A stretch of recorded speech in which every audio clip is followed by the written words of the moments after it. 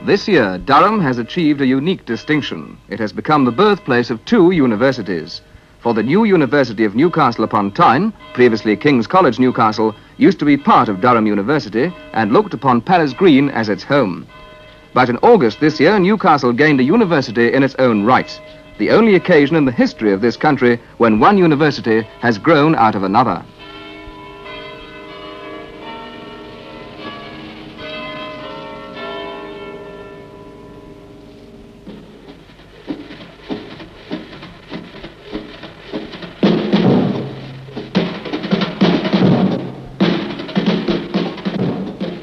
The old structure of organisation needed pulling down, for King's College itself had twice as many students as all the 9 Durham colleges put together.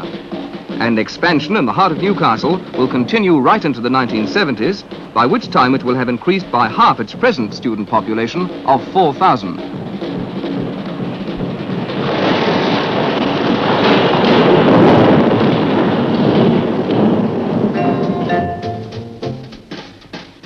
This could be called the symbol of the new independence. At least it's as good a name to give it as any other.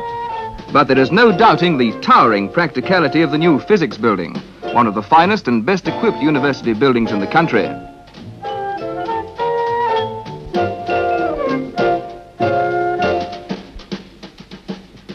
Independence and rapid growth will bring many administrative problems, but college life will remain unshakably the same for students such as Christine Hughes and Derek Sutton. This is the story of the new university as seen through their eyes.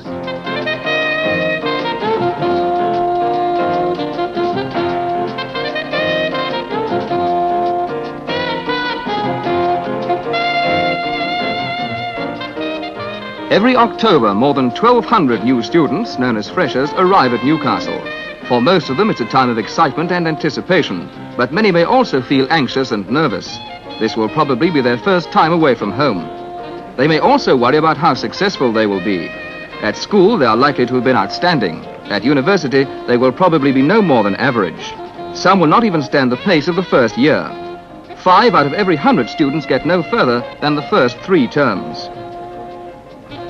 But for the moment, they are too busy settling into halls of residence and making new friends. Almost all freshers reside in halls, but move out to digs for their 2nd and 3rd years.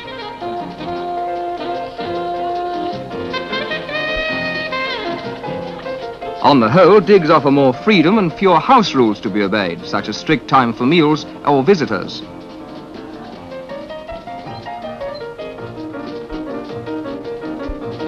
On the other hand, halls generally have pleasanter rooms and more facilities for study and leisure.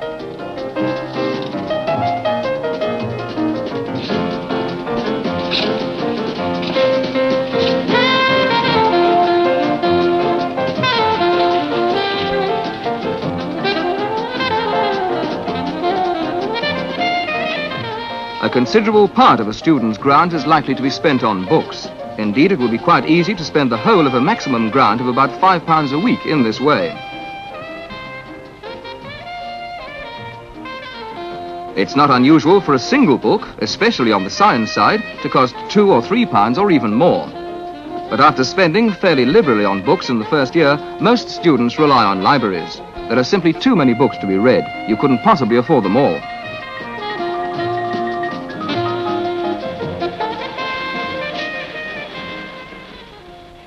One of a fresher's first acquisitions is an academic gown, which will cost him about £3. Morning. Good morning. Can I have about a couple of gowns, please? A student's gown? Yes, please. Certainly. These are relics from the medieval dress of a scholar, a simple black habit to set him aside from other mortals. Although gowns are derided by so-called progressives, the universities still cling to them. It feels rather strange at first. Yes, they are a strange gown, of course. And what do you think of it, Simon? They have to be worn for all academic occasions, for lectures, for meeting one's tutor. If only Mother could see me now. A real academic. Or for formal dinners such as this. Formal dinners are another part of the traditional ritual of universities. These freshers at the girls' residence are filing in for the first of many such dinners they will have to eat in the course of 3 years. They are meant to be the climax to a scholar's day.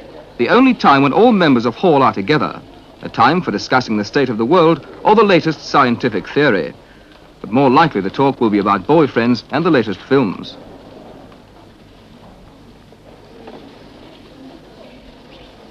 Students eat in the main body of the room, while members of staff and guests sit at high table.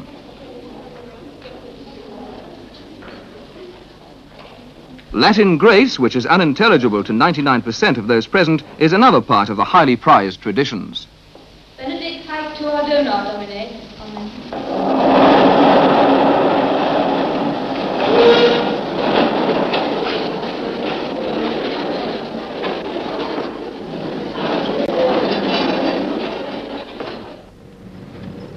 These traditions have been formed over 130 years.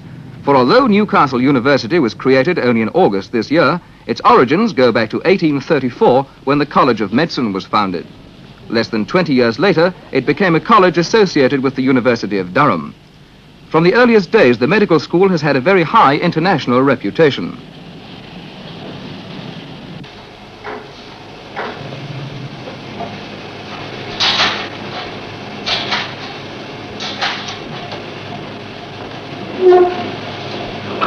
Today, the microbiology department is carrying out fundamental research into the chemistry of living cells, and in particular is studying the effects of vitamins and of heat on live organisms.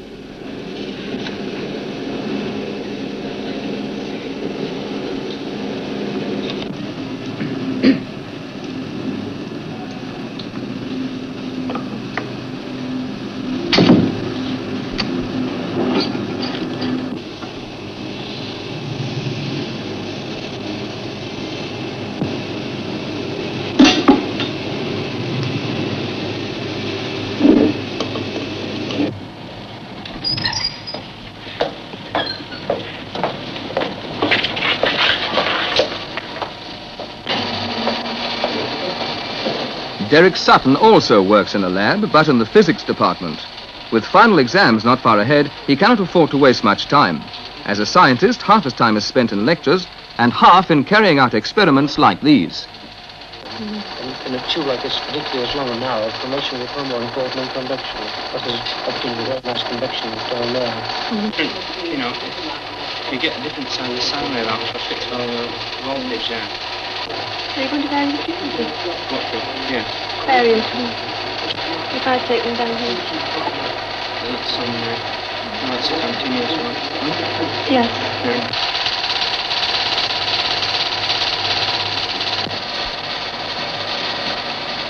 The new 7-story physics building was opened only in March 1962 and contains some of the newest equipment in the country.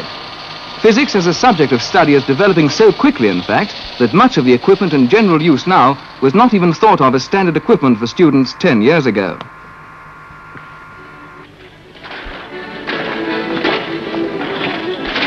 Newcastle University is equally proud of its traditional side. Its Morris dancing team has performed in many parts of the country and tours abroad every summer.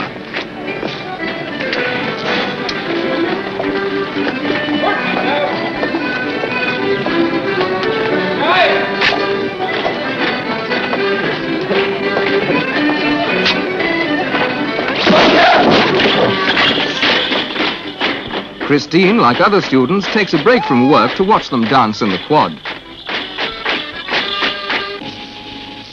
The Naval Architecture Department at Newcastle is one of only 2 in the country. Many graduates from the department go into shipyards to help design ships.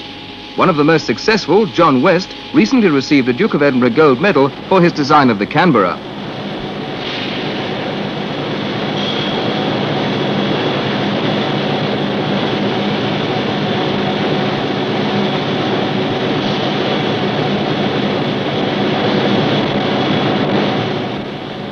This testing tank is invaluable in the creation of new designs, for it can simulate the sort of pressure and velocities likely to be encountered by the hull of a completed ship.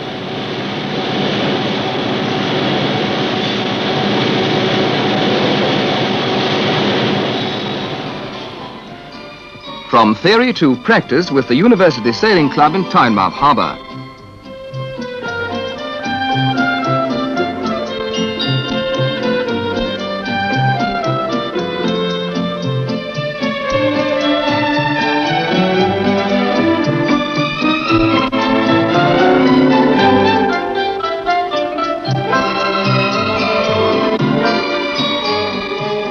Christine, who comes from St. Albans, took up sailing for the first time when she came up to university.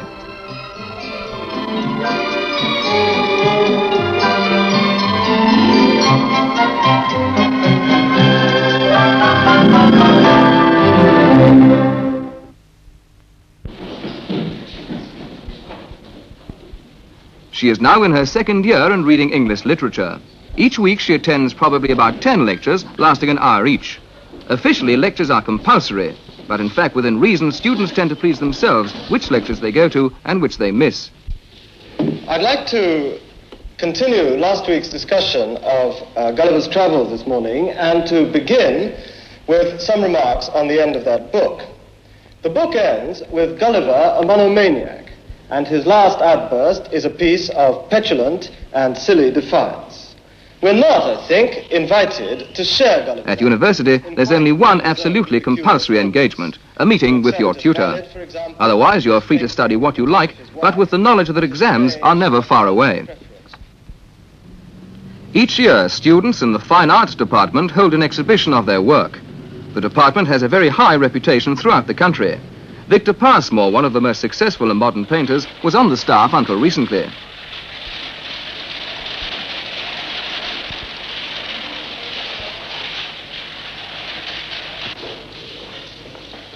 The exhibition gives students a chance to discuss and criticize each other's efforts.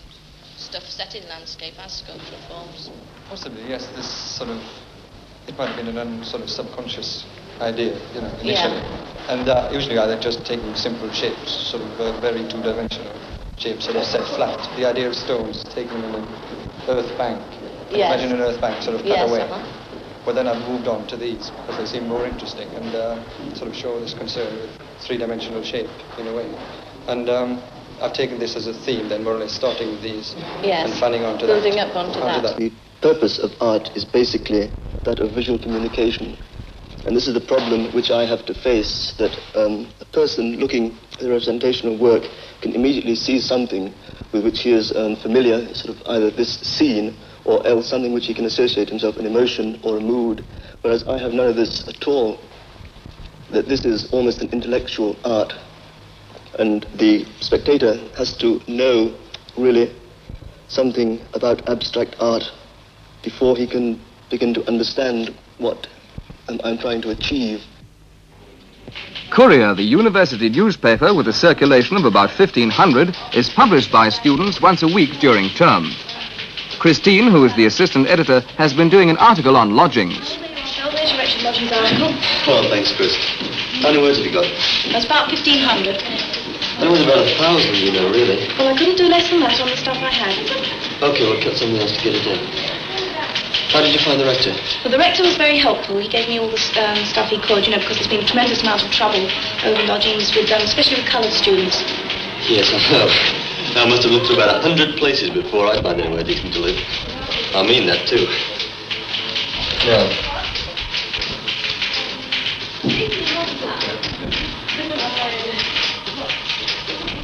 Oh, I think this will do, Chris. You can take and get in touch. Okay. Right?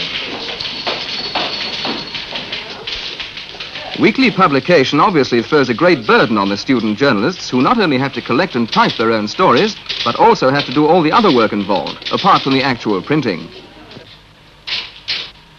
Christine's article on lodgings was intended to present university authorities with the alarming condition of many digs.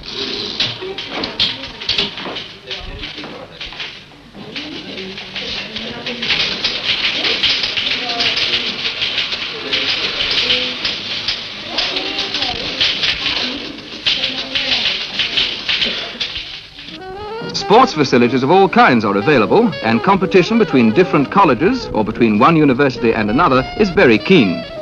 Many of the country's top athletes, such as Roger Bannister, Chris Brasher, Chris Chataway, produced their best performances while still students.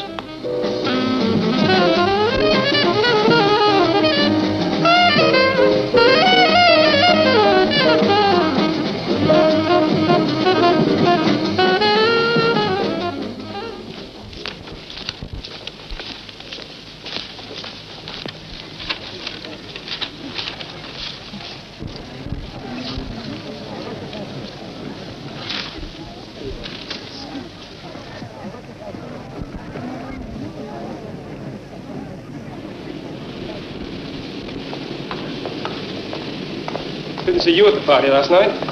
No, I've been up half the night finishing an essay. Never mind, you didn't miss much. It was lousy. Well, don't forget, there's an SLC meeting next Tuesday. No, I won't, but with these finals coming up, things are getting just that bit dodgy. Yes, that's one thing. At least I haven't got finals. No, but you've got to get through this lot first, haven't you? Still, never mind. See you on Tuesday. Cheers. Cheers, Derek. Hi, Derek. Hello there. Chris.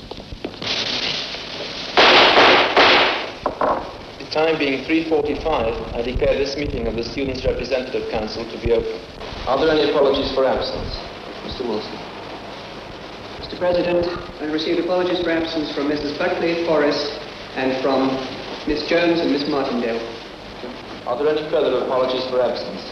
There being none, I shall move on to item 3 on the agenda, minutes of the last meeting. These have been circulated. The Student Representative Council is a governing body of students for students. It deals with every aspect of a student's life, from the organizing of sports and social clubs to the provision of coffee bars. A number of subcommittees are formed by it to run special activities. There is one to organize Rag Appeal Week for charities, another to produce the newspaper, a third to arrange the graduation ball.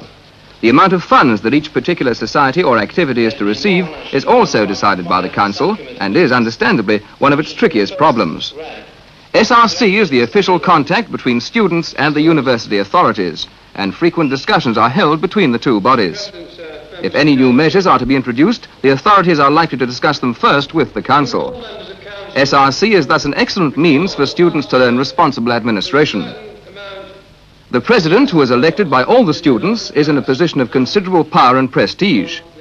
At this meeting, Mr. Robson, a council member, feels that Rag is falling into disrepute because of unofficial pranks and proposes this motion. And, sir, I would like to propose the following proposition. That students found engaging in unofficial stunts in Rag Week be liable to disciplinary procedure which is exemplified under Chapter 4 of the bylaws in the Constitution. Does Mr. Moulding have Council's permission to speak? Aye. Thank you. Mr. Moulding. Mr. President, sir, Mr. Robson has just been telling us about the disciplinary controls which RAG Central Committee hopes to have approved by Council to impose on offenders during RAG Week. Does this mean that now we tell RAG Central before we go out and commit an illegal stunt instead of just going out and committing it? I would suggest, Mr. President, sir, that this is another instance of RAG Central's well-known insatiable desire for increased power, and I must wholeheartedly oppose this motion.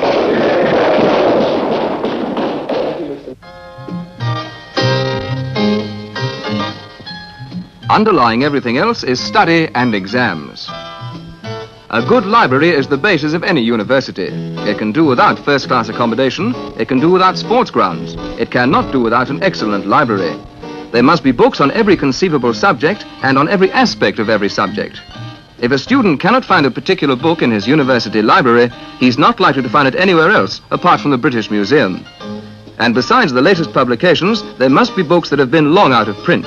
This is one of the main obstacles facing a new university.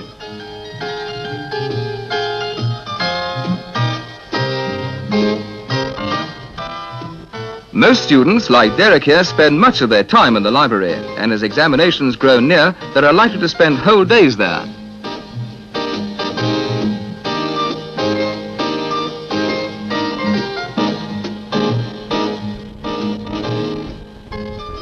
Reading, noting, trying to soak up every particle of information that may prove useful once the examination has begun. Students themselves call this process swatting, swatting, swatting. And it goes on all day and all night. There is no such thing as an 8-hour day. You go on until the brain gives up, or the refreshment gives out, and your eyes can take no more.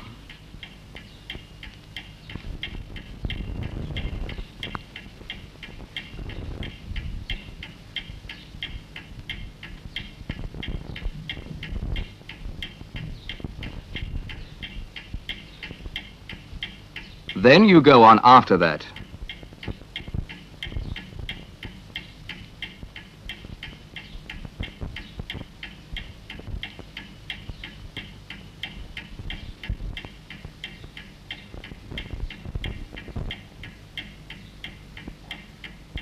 Until, despite your sternest efforts, you fall asleep.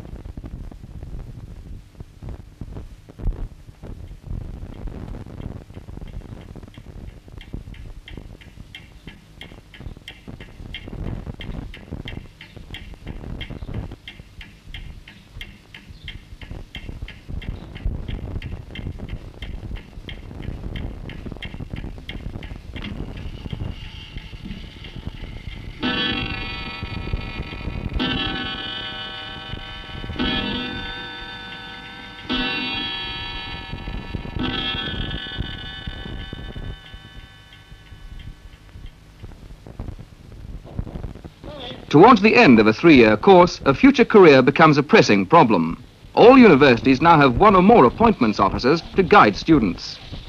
How are you getting on? The course going all right? Not too bad. Good. When I last saw you, you were rather undecided about what you wanted to do. Have you got any more sort of firm views about this now? Or? Well, I think I've pretty well decided on teaching. But you're thinking... Appointments officers are members of staff with a sympathetic interest in students and their careers. Oh, yes. For this important interview, Derek wears a shirt and jacket for about the first time since he came up to university. It's a sign that the conventions of the outside world are approaching. One cannot, unfortunately, remain a student all one's life. Every spring, many industrial companies send their representatives around the universities in what is known as the grad drag to recruit potential graduates. In other cases, where there are likely to be more graduates than vacancies, it will be up to the student himself, guided by the appointments officer, to take the initiative. Some graduates, if they do very well in their examinations, may come back to university for another 2 or 3 years studying to gain a master's degree or doctorate of philosophy. Students intending to teach in grammar schools, as with Derek, must return for a year to gain a diploma in education. Our normal procedure with people who go to take the diploma of education is that either I or one of my colleagues goes across to the department and gives a talk about applying for teaching jobs and something about the less obvious things you can do when you're trained as a teacher, some of the things you can do when you've got a bit of experience as a teacher, but not before. Anyway, we can talk about that when the time comes. Every student faces an examination at the end of each academic year, that is to say, in June. About a fortnight before the examinations begin, the timetable giving the time and place of each exam is published. Students hurry to find out the worst.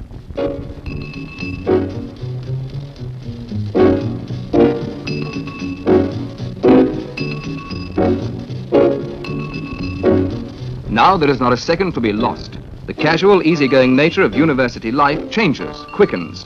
Even while walking between one lecture and the next, there is time to read a few lines.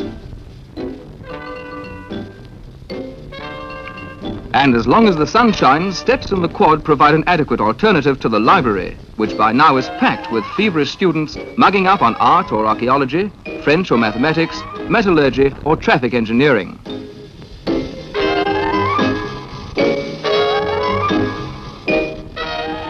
In the chemistry department, students hurry to complete essential experiments.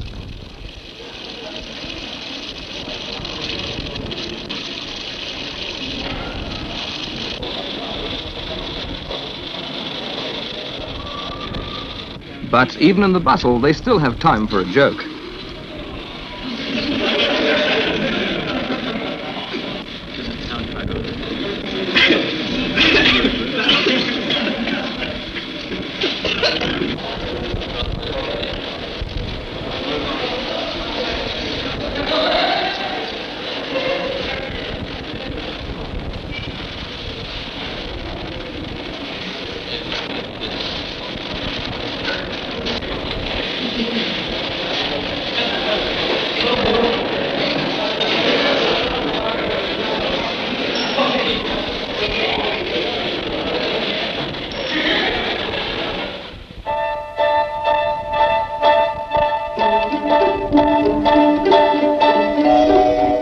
and as suddenly as the heated, last-ditch activity began, it ends. Probably a fortnight in all, no more. Now there is no more time. The last books have been read, the last experiments done, or just left. Now there is only the exam paper, the cruel clock, and another 100 students locked up with you. And you're kicking yourself for not having read a particular book or for not swatting up a particular question. You guessed that it might be coming, but it looked too obvious. But somehow you managed the necessary 4 questions in 3 hours and the 8 or 10 papers in the week. And the chemistry lab is silent and forgotten.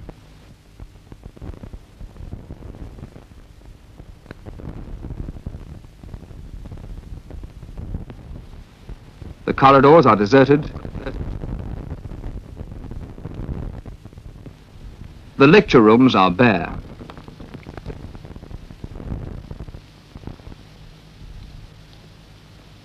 And then the release when it's over.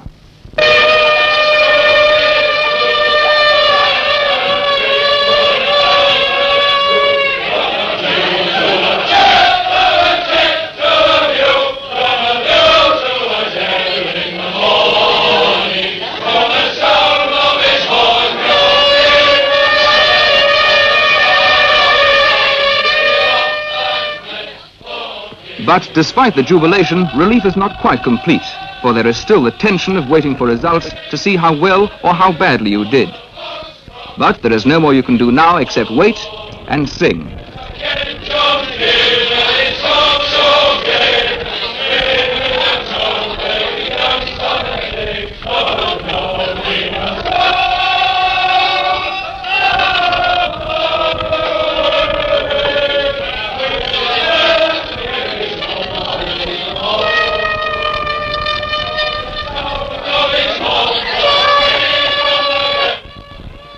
And the singing will go on very late into the night.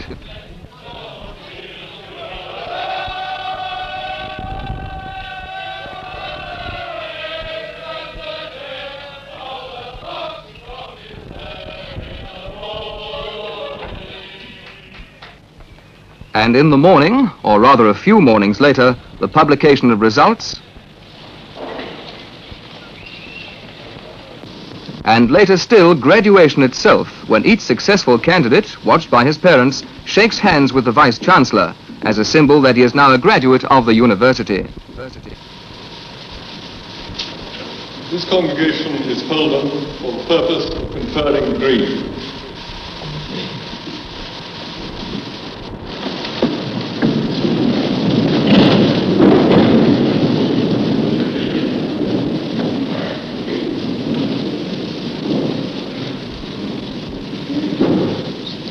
Mr. Vice-Chancellor, I certify that all the candidates to be presented in this congregation have complied with all the conditions required by the university. Mr. Vice-Chancellor, the Dean of the Faculty of Science prays me to present candidates who are qualified to proceed to the degree Bachelor of Science.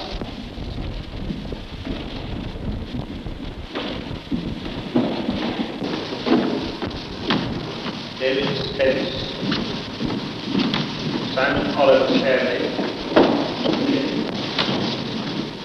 Edwin Sheffield Ignaz Abedel, Sutton, Derek Carl Sutton. A simple but impressive moment to end what may have been the most formative and questioning years of your life. But it is not really the end, only a continuation. Derek is coming back next year for his diploma in education. Chris will have her finals. And even after that, when they've left Newcastle altogether, they will still be learning all the time.